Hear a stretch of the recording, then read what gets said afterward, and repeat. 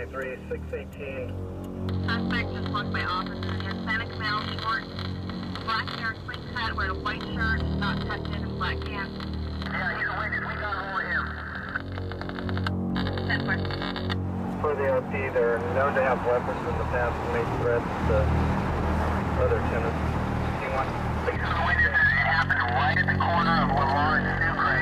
Apparently, attention to the suspects are hiding in the bushes at one of the forward sides of that intersection, so FYI.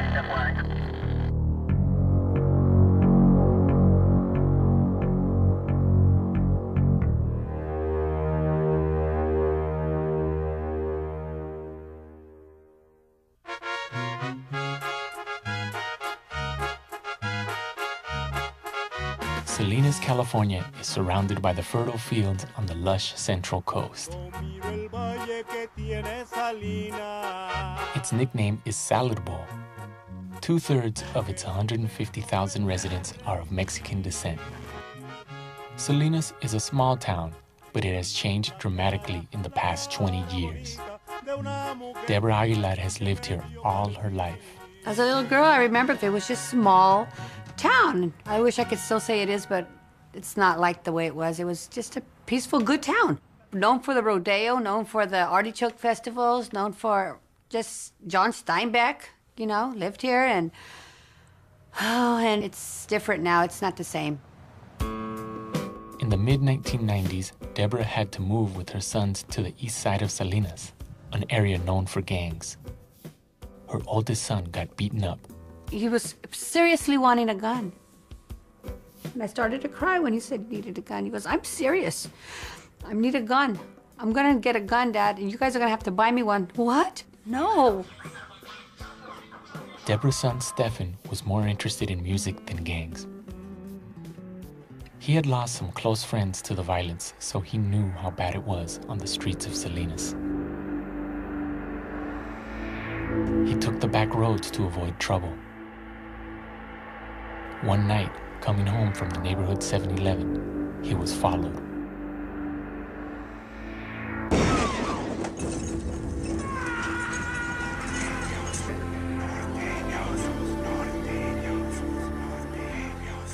The person drove up alongside of my son, opened fire, and killed him.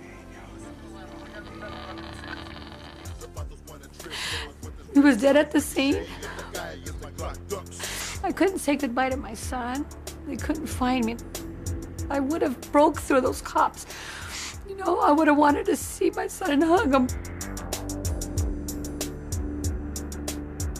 The situation now in Salinas is just way out of hand, and it's sad because now you hear about murders left and right. I think last year we hit like something like 20 homicides, all gang related. It's terrible. I mean, every kid practically has a gun. You don't see fights no more. You see drive-bys, and that's a common thing in Salinas nowadays.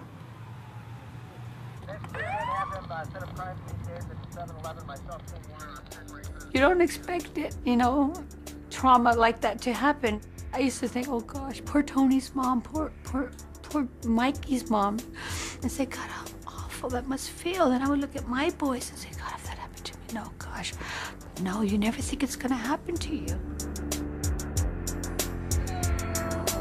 Murder to me, I hate with the passion, and all you fools are gonna be past this. My God, I was hit.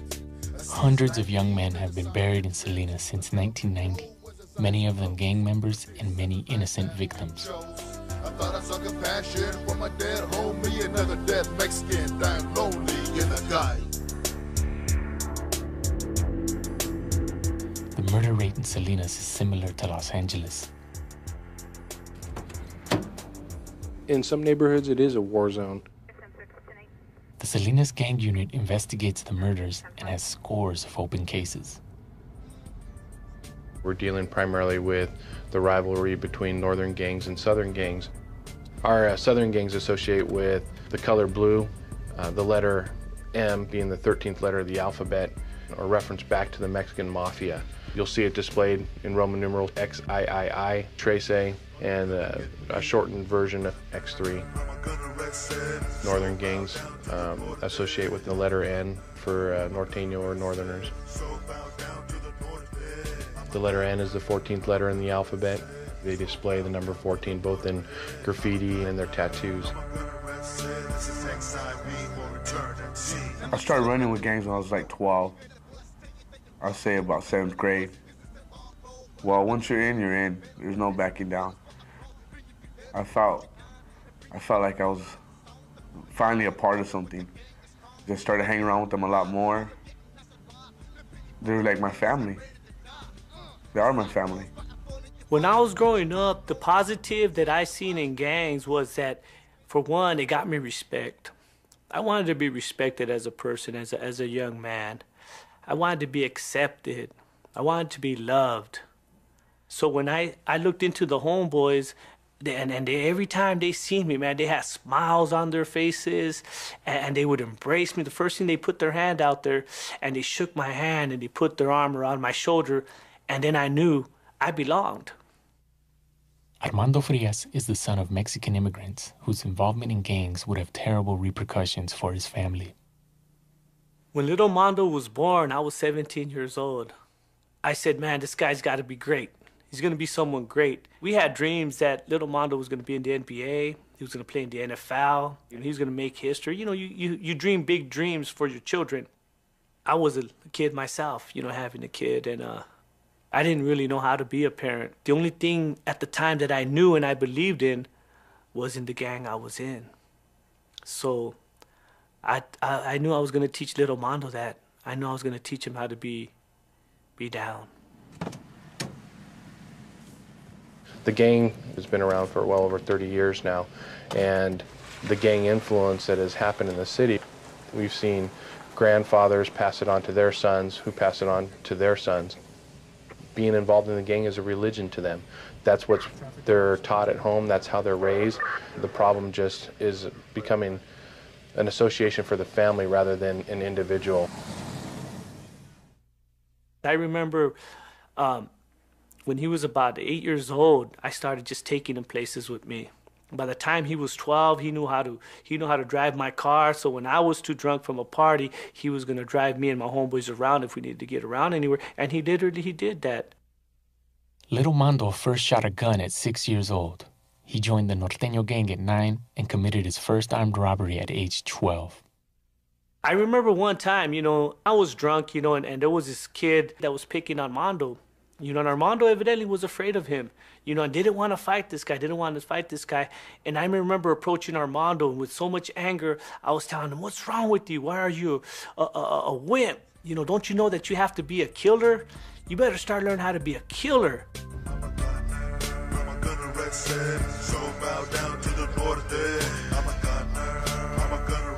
Armando Frias' son, little Mondo, would spend his teenage years in and out of youth prison. I've always seen myself as a Norteño ever since I was a kid. I mean, gangs have always been involved in my family, so it's family and the gang kind of went together. Earliest memories is, you know, when I was young, maybe, you know, 4 or 5 years old. Remember my dad not being around, but remember waking up early in the morning on the weekends to go visit him in prison. He was in there for a murder. My gang life, my violence that I lived, unfortunately took me away from him. And I wasn't able to be there when I really needed to be there for him. I wasn't there. I've always wanted to be like my dad. I always looked up to older homeboys, you know, and I remember the stories they used to tell when they used to get out, just being around, being young, going to parties, hearing about, oh yeah, you know, I did this and that when I was over there, this is what happened, or, you know, they didn't think I was listening, but I used to listen to a lot of, you know, war stories that they used to talk amongst each other. You know what I'm saying? So I wanted bad, you know what I'm saying, to be able to get out and tell my own.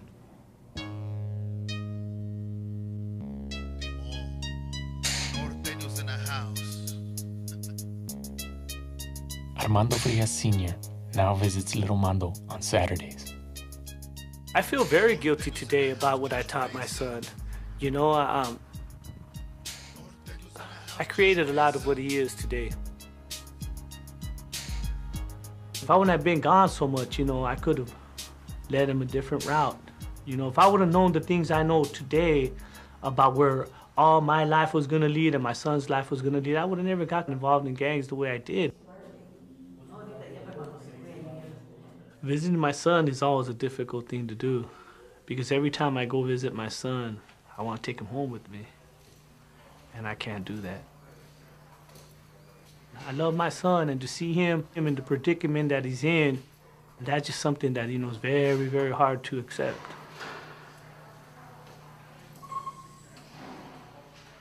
Lil Mando says he didn't have to end up in prison. There is a point when young men choose the gang life either out of fear, peer pressure, or the lure of easy drugs and money. This is what we do on a daily basis, post up, make some money from all the dope fiends out there. In Salinas neighborhoods, the easy money comes with a price. Make a little bit of bread. Norteños are always on the lookout for their enemies, the sureños. They call them scraps. They come back, we go back. They come back, we go back. They come back, we go back 4 times harder. Why do we hate scraps? Ask one of my friends, why do we hate scraps? They shot my little homeboy right here. They shot homeboy back in the head. I got shot right here in the leg. Scrap put the gun to my head. I said, pull the trigger. He put it down, shot my leg. He was afraid. Shoulder hip shot. Faced with daily threats, the gangs give kids protection, a sense of power. I don't care what other people think. I don't care how other people feel. I know how it makes me feel to get over on a rival. It makes me feel good.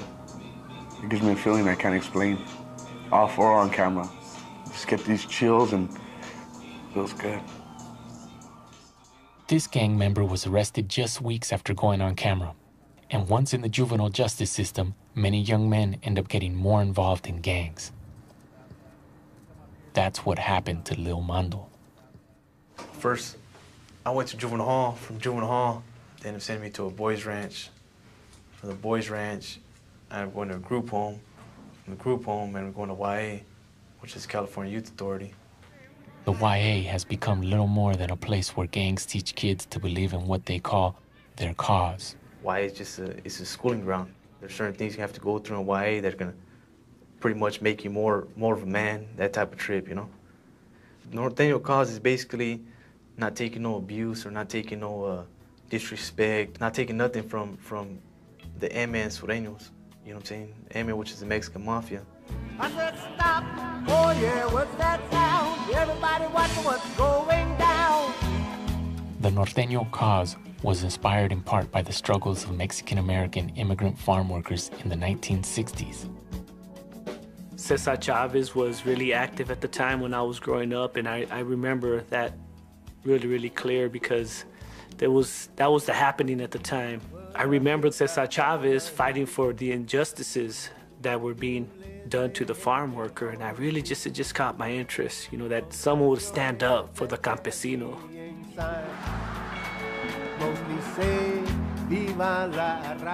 My parents came to Salinas from Mexico. In my early years as a child, I remember working in the fields myself because we weren't well off, and I remember my father telling us that if we wanted to dress nice for school, that we had to work. And I started working about at 10 years old. I started bunching onions at Kubota Farms. At that time, the gangs were not yet a problem in rural areas like Salinas. The first big Latino gang was based out of Los Angeles and called the Mexican Mafia, La M. It soon became a major force within the California prison system. Rural Latinos who got in trouble were considered outsiders by the M, and to protect themselves, they unified. I remember when we went to prison, we were looked at as farm boys, like we were just ignorant farm workers, and we were ready to prove to anybody, hey, you know what? We're not about ignorant, and we're not just farm workers. This is what we can do. See, when Cesar seen El Campesino, he seen somebody everybody forgot about, but yet he was an asset to society. He worked the agriculture fields. He united the campesino, united farm workers. We united as farm boys behind the wall. The red that we stood for was the blood that was shed in our sacrifice for our cause. Back in those days, the M were preying upon those that were not part of the M. So they would prey upon the norteños. You know, they'd have them pay rent, you know, kill them, have them bring in drugs or what have you. Well, you had a couple of individuals who were just as hard, if not harder than the ME, who didn't like what was going on. So then they decided to create the NF. At first, the NF, Nuestra Familia, was purely a prison gang. They wrote a constitution outlining their cause, borrowing from the message of Cesar Chavez, but ignoring his commitment to nonviolence. They stood for unity, education, and protection. Nuestra Familia had a military-type background. A lot of them had been in Vietnam, and they brought that military structure with them to their new organization, the Nuestra Familia. And they had a general, and they had captains, and they had right down to what they called soldados, they're soldiers. Police officer George Collard organized a gang task force to investigate the Nuestra Familia. The machine is an exercise regimen that every NF member in prison go through every day. Soldiers in the Army, when they train together and go through really tough times together, it brings them closer together. One of the main things that people got to understand out there is that in order to have an organization run, you got to have discipline. You know, so a lot of these old timers, they instilled this discipline. And then when you got discipline, you start instilling respect and you start getting loyalty. They struck their enemies with a precision that was of military planning, which made it very efficient, and a chain of command that orders would go up and go back down. And it really took the California Department of Corrections by surprise. I mean, it was a violent time in the CDC. In 1989, the violence led the California Department of Corrections to build Pelican Bay, a supermax prison to house their most dangerous inmates. Isolated at the top of Northern California, Pelican Bay soon became the headquarters of the Nuestra Familia. For me, I was sent to Pelican Bay in 1994. I was only 24 years old at the time. I remember arriving in Pelican Bay like, oh, you know, I just reached the pinnacle of my career, you know what I mean? This is what it was all about. Pelican Bay, this is where all the big homies were, all the ones who started it all, the big carnals, everyone that's calling the shots and who I take my orders from. I mean, this was where it was. I was in charge of educating other people, norteños or other structure members. I started educating them on the bonds, on the format, Aztec history, how to make weaponry, war tactics, where to stab somebody. And I was educating people on that. One of the people Epi Cortina trained in NF law was Willie Stokes Ramirez, an NF associate from Salinas. Those rules and laws they have talks about striving for a better education, self-respect, social status of equality. I mean, all these things are in there. Being a youngster, I read this. It was like, I never read this before. I mean, I never heard of something like this. It was like, oh, like the United States Constitution only was their constitution. We also educated them on their basic education, such as reading, writing, math. We studied business, how to, you know, take over a business, how to build a business, illegal ventures, whether there were bank robberies, armored car robberies, murder, extortion, money laundering. If there was money involved in it, we educated them. And it all sounded, man, like, oh yeah, you know, just, man, I'm somebody now. It made me feel like, oh yeah, I'm really gonna do something for the betterment of my raza.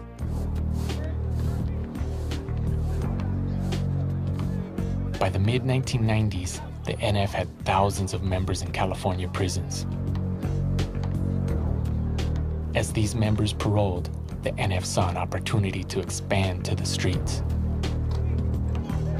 The military structure allowed the NF generals to issue orders from Pelican Bay and to demand part of the cash from street crimes. They sent soldiers to set up regiments all over Northern California. And what we started doing is schooling all these youngsters. You know what I mean? They used us in order to go to school, our little brothers, our little cousins, you know what I mean? Not knowing what we were doing, all we were doing was setting them up to fill our shoes when we were no longer useful to them. And so you got youngsters that they may not be doing well in school, they may be getting beat up by people on their way home, and if suddenly this hand reaches down and says, you can be part of the cause, and we will protect you as long as you show loyalty, as long as you're a good soldier.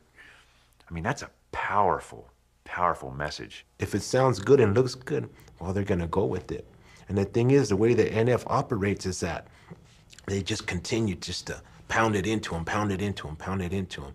This is what our cause is about, this is what the struggle is about, until you really start believing it. But little do these kids know, they're just feeding them a bunch of bull and they're just using them for their own benefit and financial gain. 25% of all money raised through street crime by norteños is supposed to be sent up the line to the NF leaders. Moving up from a street-level norteño to become an elite NF member is seen as a big achievement on the street. Even though they are locked up, the NF leaders control the money and make life and death decisions to keep the whole structure running smoothly. I was in charge of orchestrating hits, who would go do them, you know, who was deemed no good, who was a threat out there. And because of my activities out there of, you know, causing violence directly or indirectly, landed me in the shoe. The SHU, the Security Housing Unit of Pelican Bay, is a prison inside a prison, built to isolate the most violent gang leaders who are credited with organizing hundreds of murders, both inside and outside of prison. Fidel de la Riva held the highest rank of the Nuestra Familia. He was one of 3 top generals, but like Epi and Willie, he has just dropped out of the NF. For safety, he will soon be moved away from the other leaders who are kept in solitary confinement in the SHU. One has to understand that one sits in the cell day in, day out. He sits back there with no monitoring, you know. As far as what one does in the cell, you know, 24 hours a day, you know, one has nothing but time but to think and plot. They hone those skills of manipulation, because that's what got them to the top to begin with. And they hone the skills of writing and seduction to keep the people below them thinking that they are still in power, and it works. So long as there's just mail coming in and visits, messages are always conveyed or read out small. It could be anything from messages to orders to what kind of plans they have for the streets or the business of the familia. CDC gang investigators at every prison monitor gang communications. At Pelican Bay, they must read through close to 500 pieces of mail every day, much of it with messages hidden deep within. The gangs have resorted to using codes so that they can pass along their messages without the general officer knowing what is being communicated. In this particular case, one of the prison gang members here with the Nuestra Familia puts it in code. It's every word prior to a comma. One thing that's well known to Nuestra Familia is what's called mini writing. And you can see how small they can get, trying to get so many words or lines within a certain space. On these huilas, or these notes, there will be communications, the Constitution, hit lists. This is just a very small fraction of what does get uncovered. There's probably not a day that goes by that we don't find letters that deal with some type of criminal activity being generated from people here to the streets or to other prisons. With money to be made, these mobsters control a vast network that reaches from Pelican Bay 450 miles south to Salinas.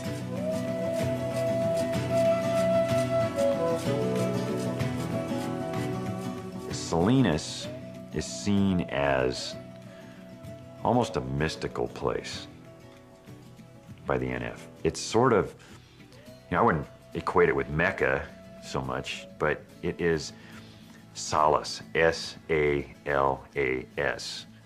You see solace tattooed on a gang member.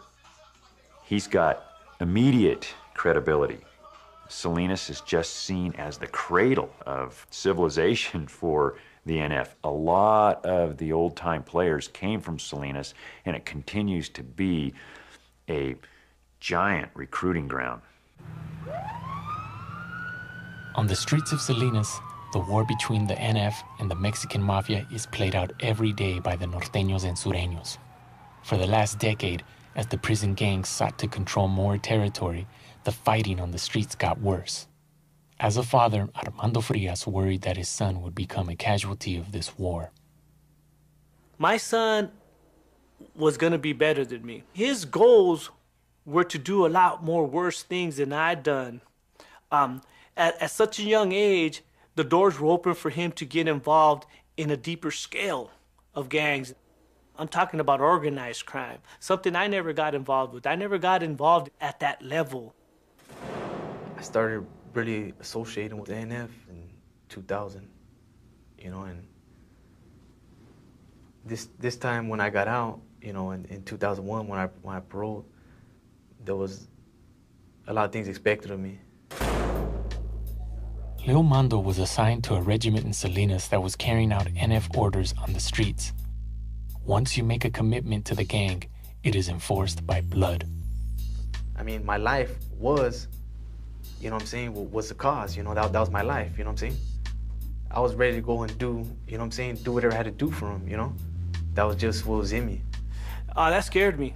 You know, it was gonna be out of my hands, and there's nothing I was gonna be able to do for my son, you know, once he made that commitment. Because when you make that kind of commitment, you're saying, my family's second. This is first. Lil Mando's regiment was tasked with running an NF-controlled area of Salinas called Chinatown. They ran guns and dealt in drugs. We like to call this crystal meth. This one makes us more loony. Drugs, guns, and theft are the main moneymakers of the young soldiers. They use terror and threats of violence to keep Salinas residents quiet.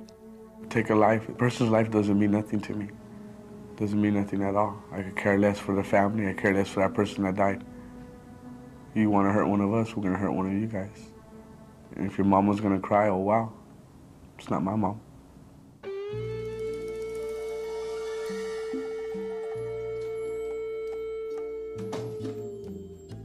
Hundreds of mothers in Salinas are crying. After the death of her son, Deborah Aguilar fell into a deep depression. To fight back, she founded a support group for those who have lost their loved ones. When we lost Joey, it's just like a big piece of the family is gone now. And they didn't even know Joey.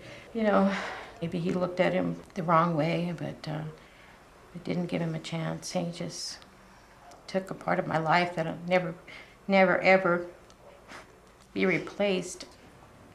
This town is just so full of violence. It's like, yeah, we thought about, you know, leaving, and people go, why don't you move, you know, and why don't you get a new house? And I go, that's not an option. This is my house. I raised my son here. I'm not going to leave my house. They want to see us scared, and they want to see us hide, and they want to see us not say anything and be quiet and be scared of these people, but we're not going to surrender to them and what they want. We can't do it alone, you know, we need to have everybody come together and, you know, do stuff to let them know that we're still out here and we still do care about living in this town, and they're not going to push us away.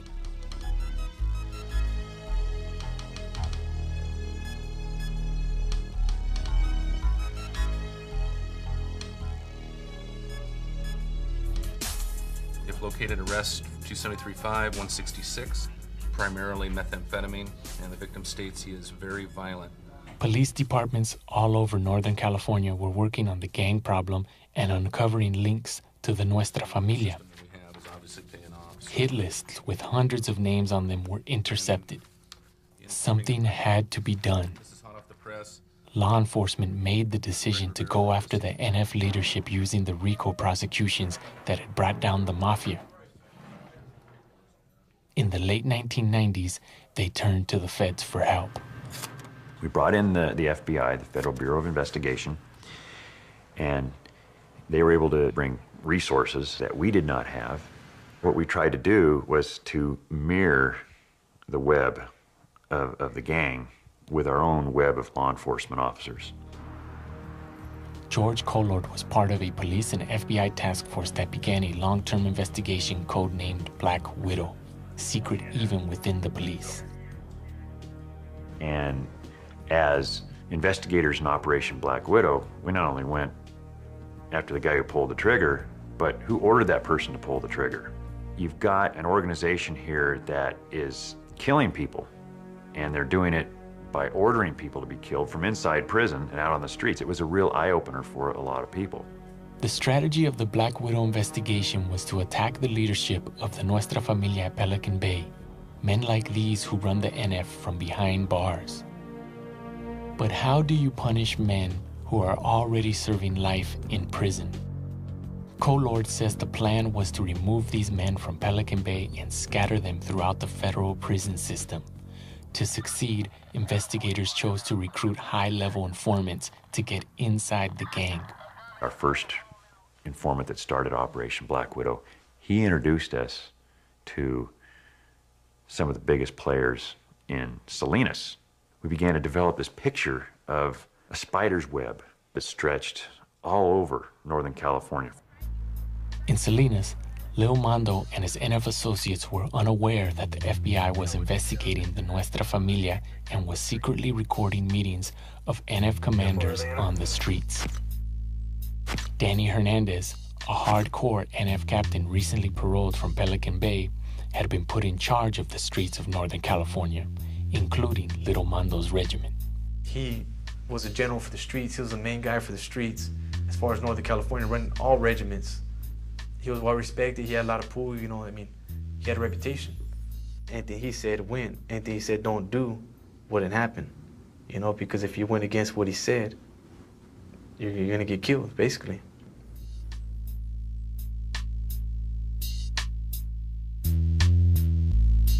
The FBI watched as NF regiment leaders gathered for meetings.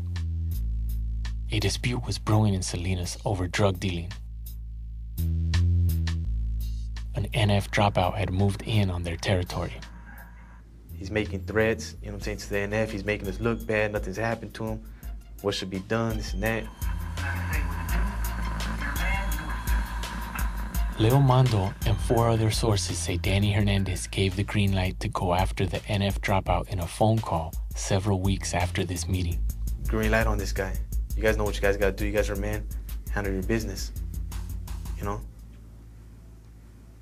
Danny Hernandez did say that. Word went out on the street that the NF dropout, Raymond Sanchez, was a marked man. FBI audio tape captures Lil Mondo's superiors talking about the hit. Yeah, I told Roque if he gave me out to beat him up bad. Why? We look at 3 strikes if he's gonna beat him up. I don't kill him on the first time.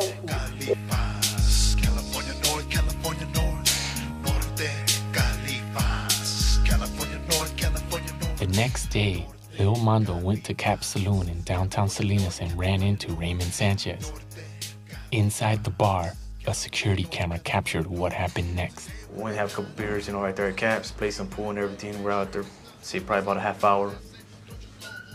Then you see Raymond Sanchez come in. I went, let my channel know that, you know, this person was here. What do you want me to do? Lil Mondo was told to wait while his superior came to the bar with a gun.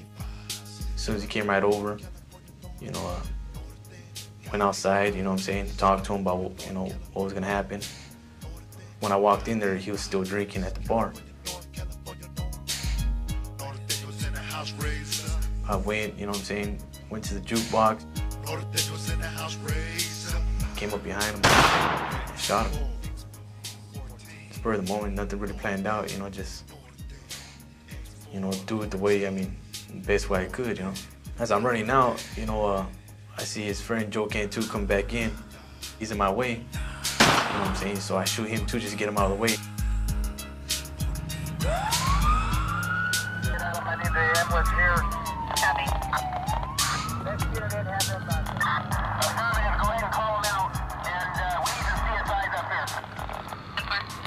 Lil Mondo was 19 years old when he shot and killed Raymond Sanchez. I didn't care what the consequences were gonna be because I was willing to take that sacrifice because it's something I believed in. If it took me to go and do the rest of my life in prison for killing this guy and it's doing something I believe in, oh wow, you know what I'm saying? Because that's the sacrifice I was willing to take, you know what I'm saying? That's how much I believed in the cause. Leo Mondo was arrested for the Sanchez murder, and the entire Salinas regiment was rounded up for questioning. This whole killing and everything, it's all about drugs. Yes. Okay, about the trafficking of narcotics and making money. The Salinas police learned from an NF crew member that approval of the Sanchez murder had come from the NF captain, Danny Hernandez. So it comes from Danny to you to Mondo. Mondo gives the order to Roque. Right?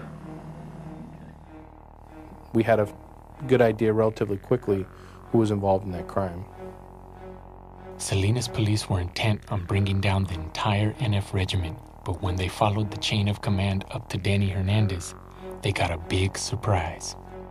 As part of the investigation, we became aware that there was an actual informant within the ranks of the Nuestra Familia, but at the time of the homicide, I don't believe we had information that the FBI was conducting an investigation. Salinas police then found out that Hernandez, their top suspect in the murder conspiracy, was a paid FBI informant. A year before the Cap Saloon murder, Black Widow investigators had given Hernandez a choice: either face life in prison or go undercover for the government. Leo Mondo heard the news in jail. When I found out what was going on with him, it messed me up a lot. It messed my mind up. It never crossed my mind that these guys would try to use me. You know? I know I'm responsible for doing what I did, you know what I'm saying? I take responsibility for killing Raymond Sanchez. I'm not saying I'm innocent, you know what I'm saying? I'm not saying that I'm this good person, that I never done nothing wrong, you know what I'm saying? But at the same time, Daniel Hernandez should have been held accountable, and the FBI should have been exposed to what they did. The FBI and the U.S. Attorney denied repeated requests for interviews about this case. In court, they insisted Hernandez was not involved in the murder. The FBI says, to get evidence, informants are authorized to participate in, but not promote, limited criminal activity. They say informants are tightly controlled. But how tight was the control over Danny Hernandez? Phone records show that phone calls took place between Leo Mondo's regiment leader and Hernandez in the days and hours leading up to the murder. But these calls were not recorded by the FBI. Law enforcement has to use informants. It's something that you have to be very, very careful with. And the way that we operate is that if it's not taped, if it's not corroborated, then it's difficult to use. These FBI documents suggest that Hernandez was out of control, committing unauthorized crimes around the time of the murder, dealing drugs, and pocketing thousands of dollars. There is some validity to him being out of control. Working with informants can always be tricky. I mean, they're not police officers. They are usually criminals. And as such, they have a way of getting to information that you wouldn't otherwise get. So it's always a balancing act, and you always leave yourself open to criticism in using someone who's bad, but that's how the world works. The FBI, I feel they let it happen so they can have a case on all of us, and they knew about Raymond Sanchez. How come this guy wasn't notified? How come they didn't let him know, hey, these guys, you know, they're talking about you. You might be getting moved on. You know what I'm saying? That's your job to do if this guy's name's coming up. The FBI said in court that they didn't step in because their informant Hernandez is on tape repeatedly ordering no violence. But other witnesses say Hernandez gave different orders when he was not being monitored, as this police interrogation shows. So basically what he's saying is don't go out and start it, but don't back away from it and lose money out of it. Yeah. So if the situation comes up where if you got to hit him, Yeah. if you have to. Because Hernandez was not monitored round the clock, there is no way to prove whether he gave the green light for the murder. He declined to be interviewed. Tell you straight up, I think he was playing both sides, working for the feds and then operating with still as a member. You know, I don't agree with some of the tactics, you know, law enforcement use, but, you know, I know they works for them. To get rid of people, get rid of them, you know. But I see in the process a lot of innocent people can also get washed up. When informants tell them about an upcoming murder, FBI regulations say they need to intervene. But in another incident during Black Widow, prosecutors told the police not to make arrests until sufficient overt acts were committed. As a result, 2 people were shot by an NF crew while police investigators waited outside. You have to have something to arrest somebody for. That helps to have the elements of a crime in front of you so that you can actually arrest someone. And if you're in the investigative stages and trying to develop a case on someone, you know, how much is enough? Are we there yet? They're judgment calls that are made by human beings who are not out of the movies. They're your neighbors, and they're people who are fallible, but their aim is good and true, and they're doing an honorable job and trying to do the right thing. The FBI says Operation Black Widow helped disrupt the NF and led to 75 convictions. But its effectiveness has been questioned, even by the federal judge who presided over the case. Critics say Black Widow cost too much and the FBI was irresponsible in its handling of informants. In spite of his unauthorized criminal activity, Danny Hernandez was recently released from jail. He was paid $52,000 by the government. And in the end, the operation didn't achieve its main goal to break up the NF. We can cut the head off that snake all we want and there'll be a new head growing. So we don't ever back off on it and lessen our efforts to address that issue. As a result of Operation Black Widow, the NF is not dead. They will rebuild. It's like any war. If a sniper picks off a general, somebody gets a battlefield promotion. So the next generation of leaders will rise up and they'll be right back in business if the pressure isn't kept on them. It did have an impact on the familia, but just a setback. Generals ain't been replaced. They ain't been impeached, so they're still the generals. And wherever the generals go, that's where the mob is. And as a member, really, you ain't got no choice.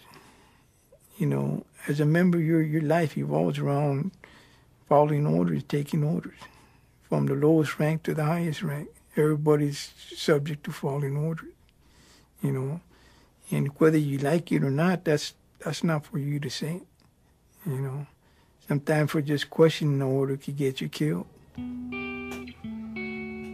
While little Mando was awaiting trial for the Sanchez murder, his father decided to break his parole on purpose so that he would be able to spend time with his son in jail.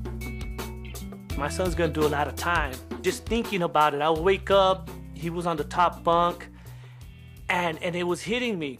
Reality was hitting me, and I literally would cry.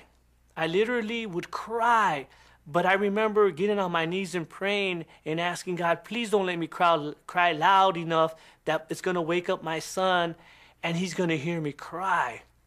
To me, I felt, you know what, this is part of your punishment for contributing to everything you contributed, the bad part about his life. That kind of pain right there that I felt, I don't desire on my worst enemy.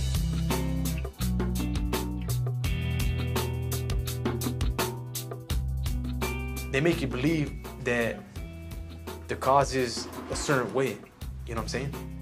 And you believe that until you get to the point you start being exposed to a lot of things, until you get into the mix so deep, you know, until you start getting involved as far as, you know, the money, the people getting moved on, you start seeing all this betrayal. You believe all that until you start seeing the real deal, you know what I mean? I started seeing everything for real, the way it really is, and that's what discouraged me to a lot of things, you know?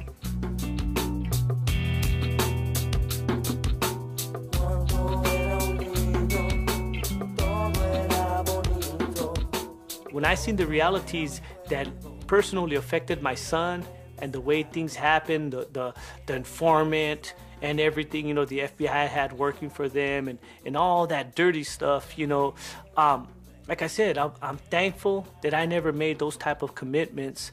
And I just hope that people open their eyes, you know, and let them answer it for themselves, you know. Is it worth it?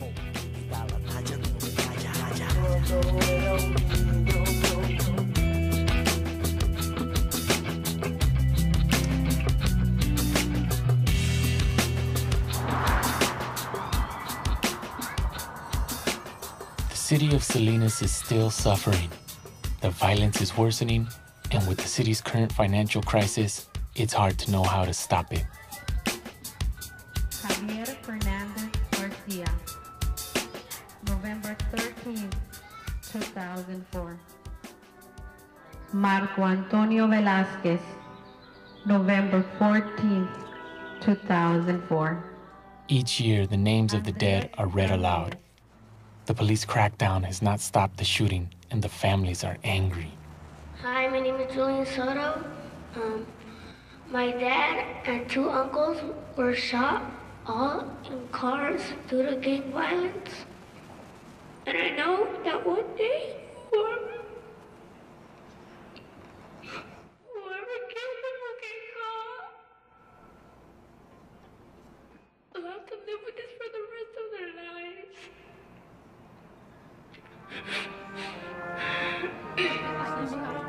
People are beginning to ask whether law enforcement operations like Black Widow are enough.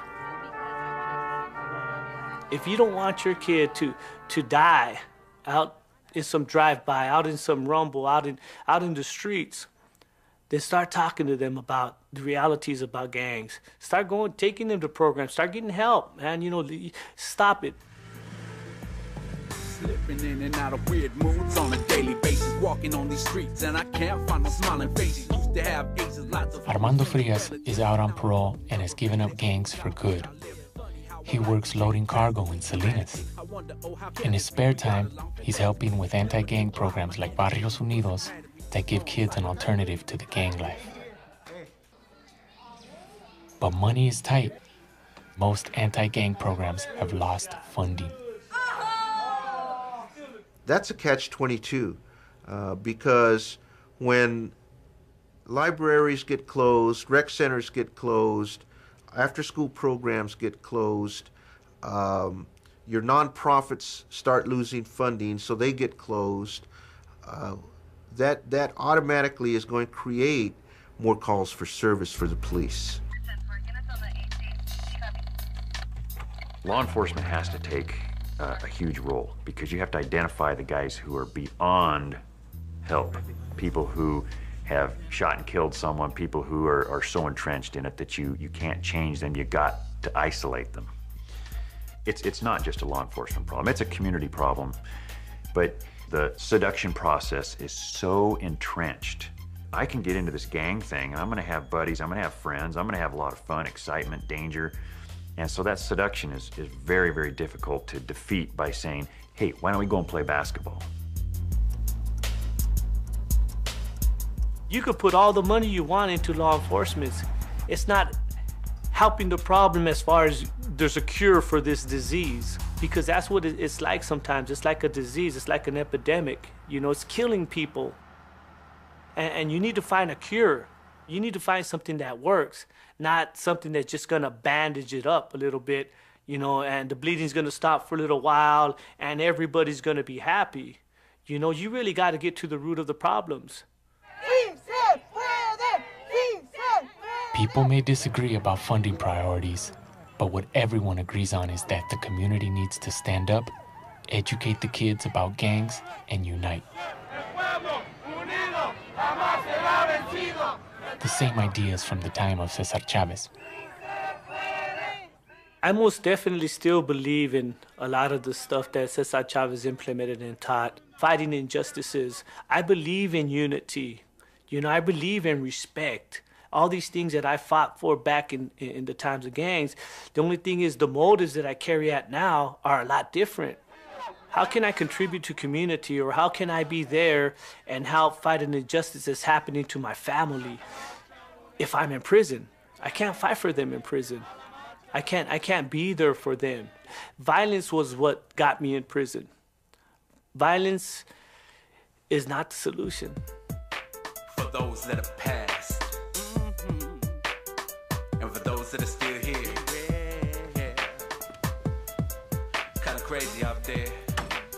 You never know. If no solutions are found, the next generation will repeat the mistakes of their fathers. You gotta beware. Look out now. Watch your back. Deborah Aguilar wants to keep her son's memory alive. she continues her fight for the kids of Salinas. Well, the way to stop violence in Salinas is for us mothers to bring our faith together and stand together. My 3 children that are still living here, and I pray to God that they will be burying me and not the reverse.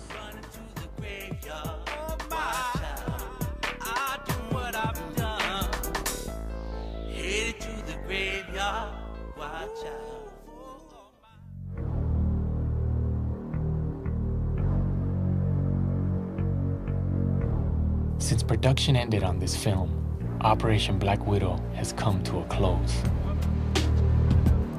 5 top NF leaders have been moved from Pelican Bay to a federal supermax prison for the rest of their lives.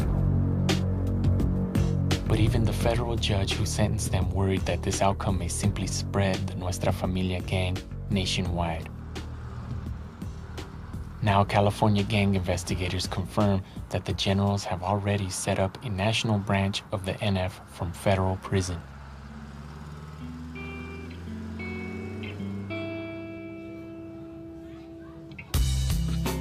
Leo Mando has left the Nuestra Familia. He signed a plea agreement for 29 years to life for the murder of Raymond Sanchez. Like his father, he'll be in prison as his own son grows up. When I had my son and I knew he was gonna be a boy, I had so many plans. That's my biggest regret, you know. I want him to just do something positive with his life, you know what I'm saying? Something good, you know? Something that nobody in my family has done.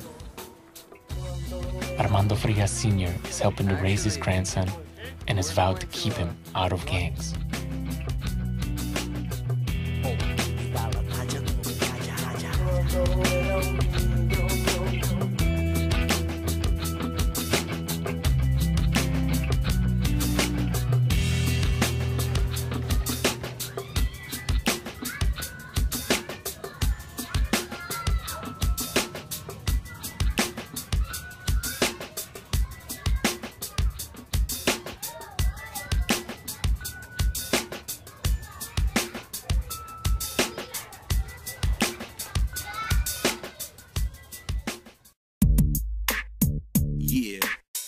Once again, it's your boy Big Doom. Salad bowl, baby, salad bowl. About to take you on another ride from the east side to seaside. Sit back, relax, and check this here. Going out to all my riders and all the fine hollers from the north side of town to the west and east siders. For the G's on their blocks, throwing sets up and flagging. Low riders slapping on the asphalt and dragging. Trying to keep cool in the summertime heat. Stacey Adams on my feet as I stroll down the street, making ladies get hot with the skills that I got. I like the ones that don't ask why, but say why not. Now here's a track for the radio and clubs. And just in case you wonder when it's done, who this was, Big Doom local. Coming from the A-Tray Uno, Monterey County, Northern Cali, baby, you know. The city of Salinas where the gangsters stay, where the women are all fine and out to play. Grab a lady with some bounce in the back, about to hit that. After I let the homies know where my heart's at. My true homies, you know that I love you. I love you. Oh, my homies, you know this is one for you. Yes. This program was funded in part by the Kaiser Family Foundation.